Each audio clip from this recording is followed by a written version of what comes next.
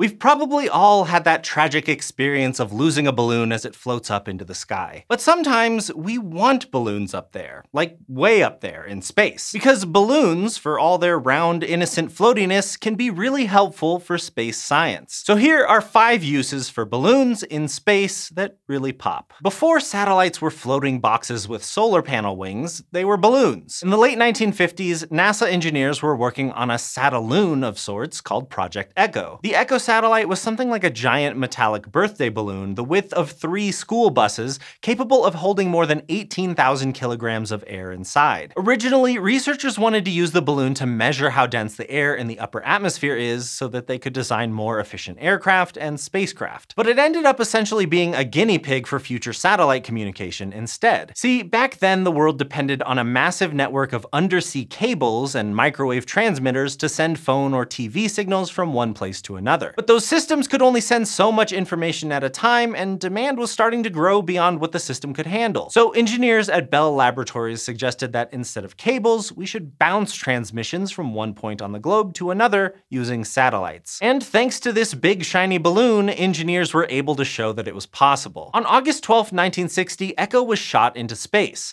A few hours later, it relayed a message from President Eisenhower from a ground station in the deserts of California to Bell Labs in New Jersey. And in the weeks that followed, it bounced telephone messages and eventually even a live television broadcast. Now, these transmissions were passive, meaning radio signals would hit the sataloon, and like a kid running full tilt at an exercise ball, they would just bounce right back off again. That was possible because the sataloon skin was made of super thin layers of aluminum foil and plastic. That made it not only super shiny, but also extra tough to withstand pressure, temperature, and meteor punctures. But the Echo project wasn't without its hiccups. As balloons are sometimes known to do, an early version of Echo popped as it was inflating up in space and ended up as a spectacular fireworks show. But with some extra calculating and tinkering, Echo ended up carrying out its scientific missions, and it paved the way for other impressive science-y space balloons. Like in 1996, when NASA launched an inflatable antenna experiment aboard the shuttle Endeavour. This antenna was the size of a tennis court, some 14 meters across, making it visible from Earth. It kind of looked like a massive, puffed-up pop socket with struts connecting to a measurement system. But this blow-up science experiment wasn't your ordinary party balloon. One half of the antenna was made from a heavy-duty plastic called mylar, the same stuff lots of coffee or food packaging is made from, and the other reflecty side was made from mylar infused with aluminum. Much like the Echo sataloon, this antenna was tasked with showing that even more precise inflatable space antennas were possible. See, Echo's bulbous shape meant that the incoming radio waves spread out when they bounced off, so several stations received a little bit of the reflected signal, but no one got a really good signal. The inflatable antenna aboard Endeavour, on the other hand, had a much more typical dish shape, so it could focus those incoming signals better. And a more focused signal would mean better telecommunication. And one of the best parts is that scientists didn't need to get a massive, rigid, heavy dish on board a space shuttle and then launch it up into orbit. The inflatable antenna, along with its collapsible struts, inflation system, and measurement system,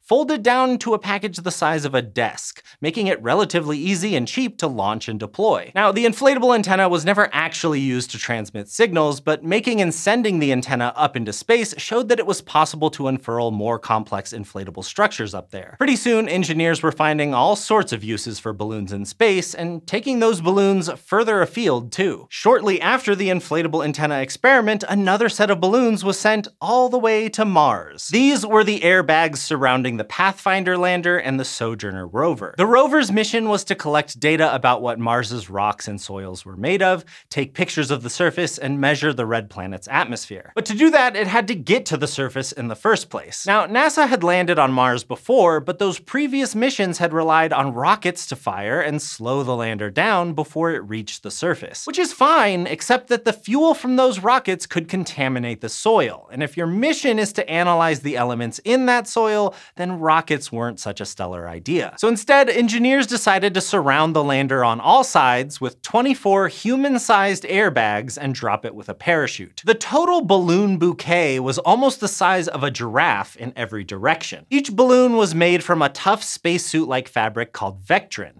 built to resist popping when the balloons touched down on the jagged Mars surface. Several of the initial balloon designs didn't survive the testing phase, but after a redesign, engineers built Pathfinder's airbag balloons from multiple thin layers of Vectran rather than a single thick one. The the outer layer acted as a buffer against any rocks so that the inner layer holding all the air was protected, which all added up to the airbag's success on the red planet. And okay, so the airbags themselves weren't doing the science per se, but without these balloon clusters, the rover that was studying the surface of Mars may never have made it to its planetary lab in the first place. Following that success, scientists were eager to take the whole balloons on Mars thing even further. Instead of just surrounding a rover with balloons for a landing, researchers thought, why not make the entire thing inflatable? See, researchers want to be able to study large sections of the Martian terrain, but most of the planet is made up of steep cliffs and jagged rocks. That makes it tough going for even the most adventurous and high-tech of dune buggies. So to get around, or rather over this issue, NASA engineers in the early 2000s came up with a concept for an inflatable Mars rover based on a tumbleweed. They figured if the balloon was big and light enough, it could easily roll over obstacles and propel itself with just a light wind. If you've ever tried to chase a massive beach ball that got away from you, you'll understand the concept. Here's how it works. Any scientific instruments, say something for measuring magnetic fields or detecting water, are suspended by cords at the center of the balloon. Then those instruments are surrounded on all sides by one giant 6-meter wide balloon made of the same material as the Pathfinder airbags. On opposite sides of the balloon are two weights that help the tumbleweed roll in a relatively straight line, since the balloon will tend to roll with the heaviest part down. Once the rover reaches a spot researchers think is interesting, the balloon can be deflated to stop it from rolling away, and the scientific instruments can get to work. And when it's time to get the ball rolling again, you just inflate the ball. Engineers calculated that on Mars, a 20-kilogram ball could travel at up to 10 meters per second, even uphill. And the tumbleweed ball isn't the only concept for an inflatable rover. Another version looks similar to a cartoon tricycle with oversized wheels, and could theoretically cover 99% of Mars's terrain. And a group of Swedish scientists have proposed a beach balloon rover to tumble alongside other more complex vehicles. Some researchers have even proposed taking the tumbleweed ball to explore other windy terrain like Neptune's moon Triton and Jupiter's moon Io. Now, none have been built yet, but I'd like to encourage engineers to consider the entertainment potential of a bouncing, tumbling rover and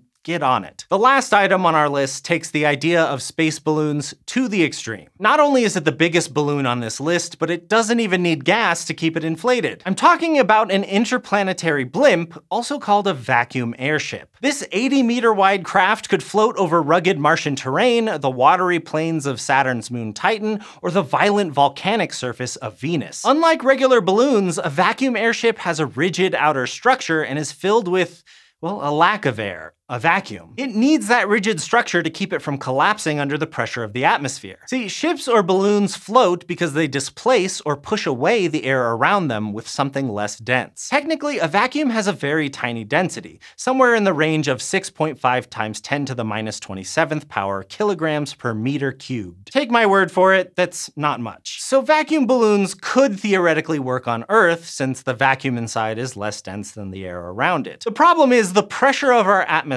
pushes back on the balloon, and no amount of support structure would be enough to keep it from collapsing. But with the right design, these balloons might just work on other worlds, like Mars. Engineers have proposed a space blimp design with an inner shell that contains the vacuum, connected to a lattice of lightweight but rigid beams that make up the outer shell, which stops the balloon from buckling. Plus, it doesn't hurt that the Martian atmosphere is about 160 times less pressurized than Earth's is, which means the vacuum balloon wouldn't have to withstand such crushing atmospheric pressures. And the reason space blimps are so appealing to scientists is that they're really energy efficient. For one thing, the vacuum airship wouldn't need to carry any extra gas for refueling, meaning it can carry more important stuff like scientific instruments. And it wouldn't need any massive engines like planes on Earth do, since all the lift comes from its air-deprived core. But maybe the best reason scientists are trying to build space blimps is that surveying a planet or moon from on high means you can cover wide areas fast. Basically, you're not having to fight your way over rocks and hills, and you can see more of the landscape at a time. Wildest of all, the vacuum airship was actually first imagined way back in the 17th century. Yet 4 centuries later, we still don't have a prototype airship, but both NASA and the European Space Agency are investigating whether it's feasible. Balloons in space may seem too whimsical to be taken seriously, but with what engineers have learned so far,